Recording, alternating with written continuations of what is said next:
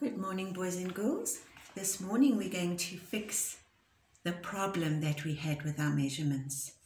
So I know that a lot of you can remember this. This is our ruler that I use on the board so that I can draw straight lines, and my board is much bigger than your whiteboard, so I don't even think that this fits in the video. So that is the top of it, that is the middle, and then that is the bottom. So this ruler has measurements on it, but this whole ruler from top to bottom is a meter. And we write a meter like that. The whole word we're not going to use, we're just going to use a small letter M for meter. And that is how long it is, as long as that board ruler. Now, the children who have come back to school have to stay 1 meter, sometimes 1.5 meters apart from each other. So I've told you this before. They were all sitting at their own desks in the classroom, and then on the playground when they have lunch, they sit on the grass 1.5 meters away from everybody else. And that is called social distancing, which keeps us safe, that we're not standing too close to somebody.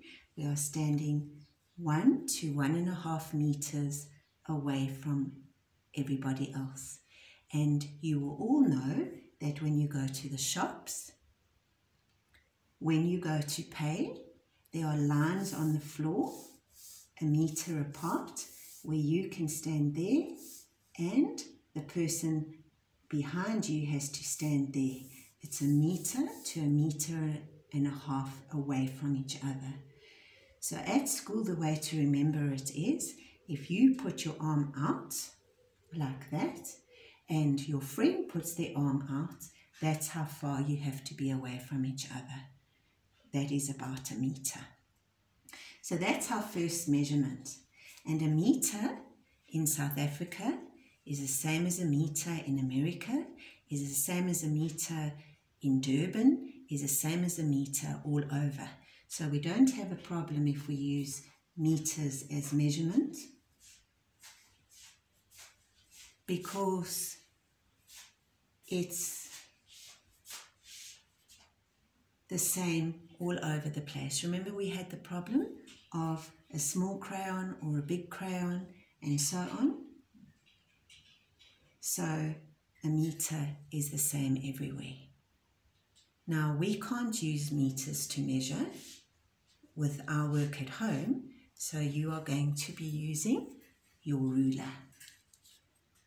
And your ruler may have 2 kinds of measurements on it. It's a little bit bigger than on the one side than the other. The one side has got centimeters.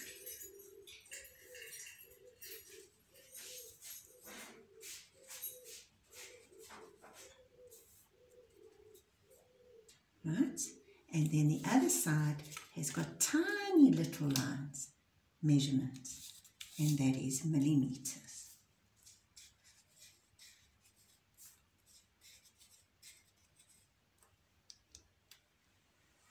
Right, so you are going to be using your rulers to measure with, and you are going to be using centimeters. And then all of our lines and the things we measure will be exactly the same. So we've sorted the problem out. Now I just want to speak to you about these measurements quickly, and the very biggest one, I'm going to draw it big because it should be at the top, but now I've got no space, is kilometers. That would be if you measure going from Discovery, from LaSalle College, and you measure going to Cape Town. We would measure in kilometers, because we will make a mistake if we measure with meters. That would be too small, and millimeters would really be too small. There would be thousands and thousands and thousands of them, and that's when we start making mistakes. So they have made big measurements and little measurements depending on what we need to measure. So now let's just have a look. Kilometers are the biggest. So if you measure distance from one place to another, when you're going on holiday, your car measures the kilometers that you drive. And I've put on a lovely story for you, because I know that whenever we went on holiday, when my boys were little, they used to sit in the back and say, "Oh, how much longer until we see the sea? This is taking so long." And that the car would be measuring the distance that we would be going in kilometers.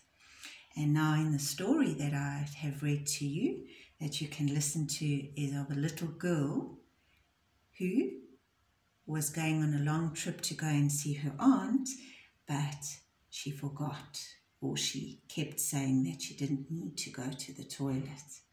So when you go on a long way, we measure in kilometers. Now this is just something interesting, that we measure in meters, and there are 1,000 meters, 1,000 meters in 1 kilometer.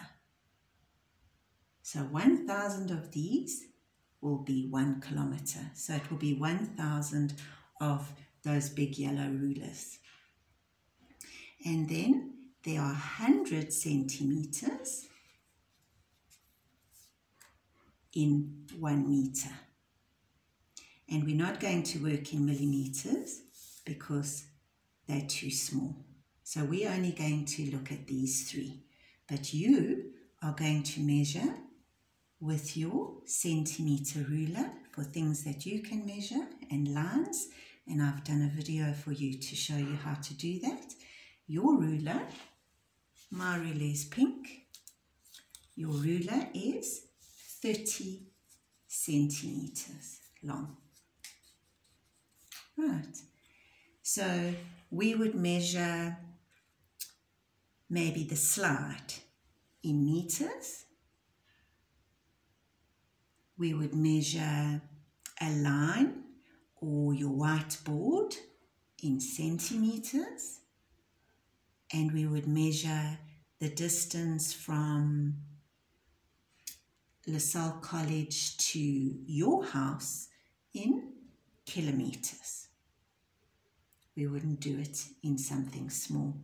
So you need to choose which measurement to use, but for your measuring this week, we are only going to be using centimeters, and then you can think about saying, I would use a meter to measure that, or a kilometer to measure that, but not actually measure it. So now our problem is solved, because if I have to buy material for a wedding dress and I phone up the material shop in England because I want to have very special material, or maybe let's do, I'm going to, yes, a beautiful material that I'm going to get. I wouldn't say I need a kilometer of material. I would need it in meters. And then I would be able to say I need 3 meters of that material, and I will get 3 meters. It won't be like our problem that we had with the crayons and the small pencil, or the big pencil, or the big step, or the small step. So these measurements help us be accurate, and that's the word we use, to be correct, that all of our measurements are the same.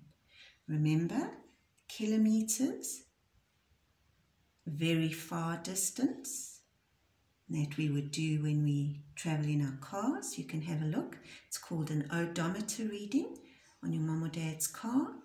You will see that it's got numbers, and that's how many kilometers you have driven in your car. Then meters, think of the yellow ruler and think of our social distancing now. Have a look at the shops, if they've put their lines in the correct position, a meter apart. And those of you coming back to school will know that we need to be a meter apart to 1.5 meters apart from each other. And then you're going to do your measurements in centimeters when you measure. Right, happy measuring, and I'm so glad that we sorted out the problem, that we're not going to be measuring in all different things and getting different answers. Our measurements are going to be accurate and correct.